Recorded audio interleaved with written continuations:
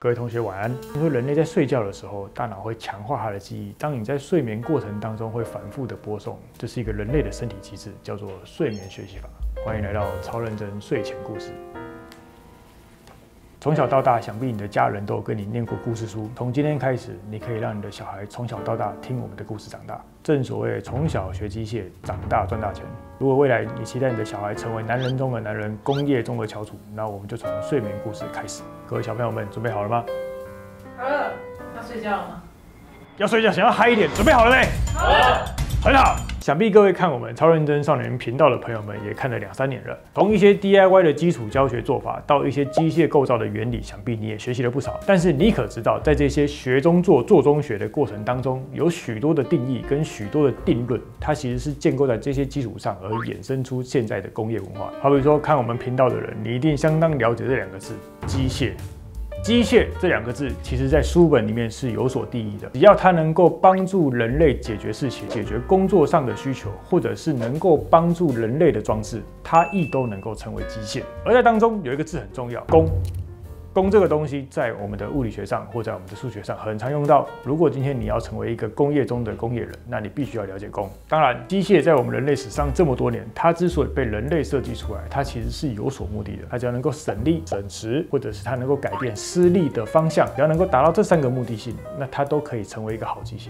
所以以定义上来说，这世界上并不存在同时省力又同时省时的机械，因为有一个定律叫做能量守恒定律。当然，听到这里，你是不是已经想睡觉了？因为单一的简单机械跟复杂的机械是完全不一样的。或许复杂的机械在现代的科技上，它能够帮助你省力又省时，但是如果我们回到最简单的单一机械原理的时候，它是不可能达到的。那你了解机械吗？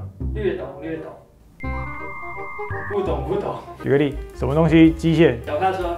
脚踏车怎么样了？脚踏车是省力还是省时的工具？脚踏车是省力还是省时呢？小朋友，都省。脚踏车省力又省时，你同意吗？脚踏车算是刚刚的单一机械吗？脚踏车算是简单机械啊。电动脚踏车省时又省力啊。我刚刚说的就是简单的机械，你是不是想睡觉了？你们刚刚没有把那个类别分清楚。像电梯跟电动脚踏车，它其实都是有参与了电这件事情。其实电本身是一种能量，你也可以把它称之为功。所以其实当你的力这件事情，它不能用想象的，你要用功去换算。好了，那我们要来进行我们的睡前第1课了。你可知道在机械里面能量守恒定律？什么是能量守恒？能量守恒就是这个能量它只会转换，但它不会突然多出来，它也不会突然不见。它只是转换成另外一种形式，就像爱一样。以前有没有谈过恋爱？有。那个人现在还爱你吗？你的初恋现在还爱你吗？不爱。他的爱转移到别人身上去了，他的爱没有不见，他只是转移到别的地方。就像这个公式是一样的。当我们在使用电钻或者使用任何工具的时候，你的功其实是没有不见的，它可以转换成热能，或者是它才能转换成位能，这2个东西它就会转换掉，但是它并没有不见。要撞球没有？你知道，当我的撞球打过去撞到另外一颗球的时候，那颗球它会怎么样？用同样的力转移，就是它会变成另外一个力量往另外一边冲嘛，对不对？但是它为什么会停下来呢？如果按照这个能量不变的定律，摩擦力很好。但是如果今天我们在没有摩擦力的真空环境，像我在太空打出去那颗球的时候，它会怎么样？直接不见，它永远不会停下来，因为没有摩擦力。当有摩擦的时候，你知道会产生什么？就是摩擦。真爱啊！这爱啊！你看你以前的女朋友，她的爱变成摩擦了，只是跟别人。当这个球在移动的时候，它跟我们的那个桌上的那个绿色的布或蓝色的布产生摩擦力了，对不对？他们2个是不是在做功？抵消了，消耗掉了。而基本上，其实能量守恒这件事情，它是不会变。就像你是不是每天晚上都喜欢吃晚餐？对，想要吃宵夜。是。原本你的皮包很有钱，然后你买了宵夜，它变成你的肉，但是能量不见吗？没有不见，是你的钱包变瘦了，但是你变胖了。能量守恒，大家都听不出来到底这个是哪里是讲真的还是讲假的。本期影片是由乐泰素年胶眼见为凭赞助播出。乐泰素年胶呢，它从1964年开始就会有一个移动实验室，也就是开着车开到你的公司，或者开到暗场，或者是开给业主们看，究竟你的素年胶该如何使用，也提供了给业务更多训练的方式。这是一个在60年前乐泰素年胶就开始做的事情，教育在地化。大家都知道，结构连接的方式其实有很多种，用焊接的，用螺栓的，还有用连接的方式。而乐泰这间公司呢，它其实更在意的是劈裂跟剥离的状况。就像是你买的汽车，它会使用碰撞效应去测试安全气囊，而乐泰素年胶它也是哦。他们都会使用动态分析的方式去测试真实的效果。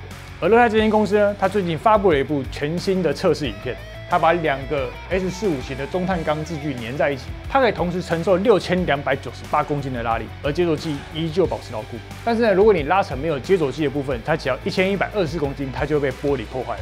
而这支影片呢，它就展现了乐泰瞬间胶的接着效果，让我们眼见为凭，一起去看这支影片吧。再次感谢乐泰赞助播出。它现在就会有工的概念，但是呢，其实你从以前到现在，你想要了解机械或是了解工业，你要从最基础的基础去慢慢了解开始。首先第一个基础就是斜面，斜面。睁眼说瞎话。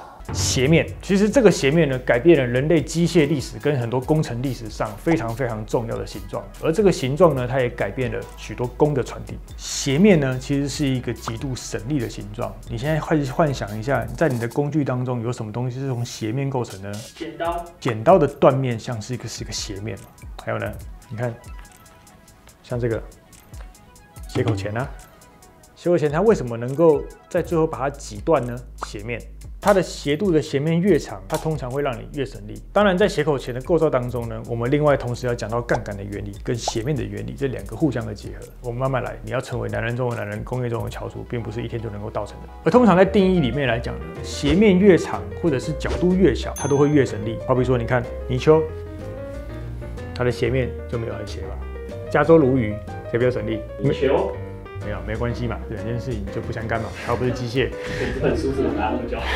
机械的知识是在大脑里的，不是在书上的。我们不要成为一个死读书的小孩，我们要运用在生活当中。那你还可以另外想到就是斧头，像斧头就是算是一个斜面的代表。那另外一个呢，其实你也想象一种情境，爬山是不是我们是斜的往上爬？但最后呢，你会发现你的垂直高度很高。当你加上地心引力的时候呢，这个力量就非常大了。哦，你说我们登到山顶的时候，你登到山顶要从不是是地心引力的力量是一样，你登到山顶之后跳下来，那个力量就很大了。等于是你在走那个斜面的时候，在蓄积那个能量。你知道人类在于什么时候开始改变这个重力位能的启蒙吗？金字塔。金字塔在更早之前，这种雄勇壮硕的东西，一定是到最后才一开始是为了吃东西嘛，抓长毛象。你们知道人类以前怎么样抓长毛象吗？开枪啊，做陷阱，把钱请人家猎啊。在很早之前的时候，那个时候是人类是连火药都没有的，你就石头，你也没有货币，你他妈更不可能会有火药能够跟他开枪。这个时候人类很聪明，改变工。如果一开始你要把一个比我还要大颗的石头，你要搬起来，你可能要需要很多人。但是长毛象这么大一只，你要怎么样能够把那个石头去丢长毛象呢？从悬崖丢下去。从悬崖丢下去，那长毛象必须要再出现在悬崖下了。先把它赶下去吗？先把长毛象赶下，讲对一半。大部分原理是，假设今天我们要把一个200公斤的石头，把它全部的人举起来。再往上丢到长毛象，这很难嘛，除非投石车或投石器。但是那个时候人类会滚石头。如果今天要把这个石头从20公尺的高度砸向长毛象，长毛象一定会晕嘛。但是问题是你搬不上去啊，于是人类就想到了斜面，当时就开始卖一种斜面，这种斜面可以把200公斤的石头把它打过去。人类呢就把石头慢慢推，从斜面像推小山一样推到山的边边，利用这个高度的位差呢，把石头往下推，然后进而打死长毛象。虽然你们现在听起来你会觉得这个斜面到底他妈的跟工具跟机械有什么样的关系，对不对？但它其实工的转换，它就造就了现在的机械的时代。也就是说，你可以利用这件事情，像你把石头往山上用斜面去移动的时候，它是不是比较省力？但是它比较费时。没错。但是它虽然费时，但是我就算再给你100年的时间，你也没办法把200公斤的石头搬上去嘛。你用了长的时间去转换这个工，而你回到现代，你会发现这个斜面的运用，它用在非常多的地方，像是我们在钻木头或钻金属的钻尾，跟你所有的扣件、螺丝、螺纹，所有的东西都是斜面，都是利用这个斜面把你的东西推进。无障碍坡道。无障碍坡道它当然还有轮子的关系，但是在那个很早期的人类，在还没有机械概念跟原理的时候，他们其实是没有滑轮跟定滑轮的想法的。直到谁出现的，你知道吗？鲁班，巧胜现实。它不只改变了人类对于力跟工的使用，它甚至还发明了许多木工切削的原理跟方法。而这件事情，它是不是回到了我们机械跟工具的定义，能够改变工作上的需求，帮助人类做工的方式？而斜面的运用当然还有很多，就像刮刀。就像钥匙，你知道钥匙跟斜面有个息息大的相关。你只要没有斜面，你是钥匙是无法构成的。就像刀片、刀刃、刮胡刀，它其实你仔细一看，它其实都是会有斜面。而这些的斜面到底是如何运用至今，产生如此现代化工业的？那等我下次睡觉的时候，我们继续说。各位朋友，如果你喜欢这一类的睡前小故事的话，你可以在下面按喜欢，或者是你对于有什么样奇怪的工业小故事想要我们来解说给你听呢？欢迎都在下面留言告诉我们，我们都会选起来，到我下一次睡觉的时候会讲给你听哦。可以听3只小猪的故事吗？你知道3只小猪是一个建筑学里面很重要的故事吗？3只小猪你知道是分别用什么样的方式盖房子？水泥？哪有水泥？我还RC嘞，就是一个是砖头，一个是稻草。一个是木工，所以其实3只小猪，它如果要回去讲晚上睡前故事的话，想必非常精彩。那你知道，其实3只小猪的房子，其实从头到尾根本是不会被摧毁的。是个狼太厉害了。不是，是因为他们少学了一个东西，你知道什么？你够吗？口径。斜面。不是，化学。如果它一开始的稻草，它有运用到树脂，那房子根本不会倒。那各位小朋友，你准备好睡觉了吗？来，大家一起唱，1、2、3，爱哭的孩子睡着了。各位超认真频道的会员朋友们，大家好！本月我们的超认真的好事多呢，所提供的商品有这些。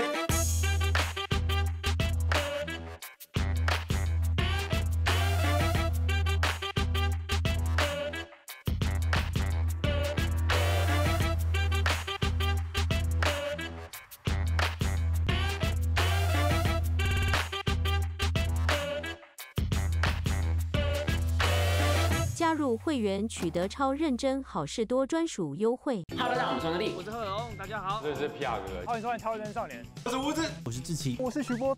哈密 Video Cat 网红馆发烧强片14天抢先看，独家喜剧大片会员无限看。